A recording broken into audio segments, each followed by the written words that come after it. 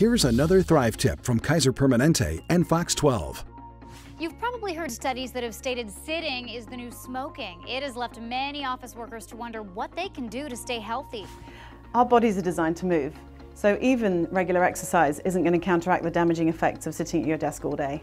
Sitting all day at work and then sitting again all evening to watch TV can lead to all kinds of problems like back pain, joint pain, and even more serious things like type 2 diabetes and high blood pressure. So the key is to get your blood circulating by moving around every so often, which will also re-energize your brain.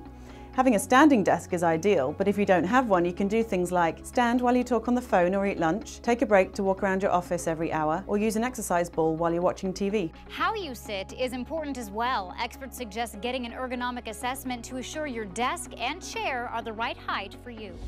This has been another Thrive tip sponsored by Kaiser Permanente and Fox 12. Visit KP Thrive on Facebook for more information.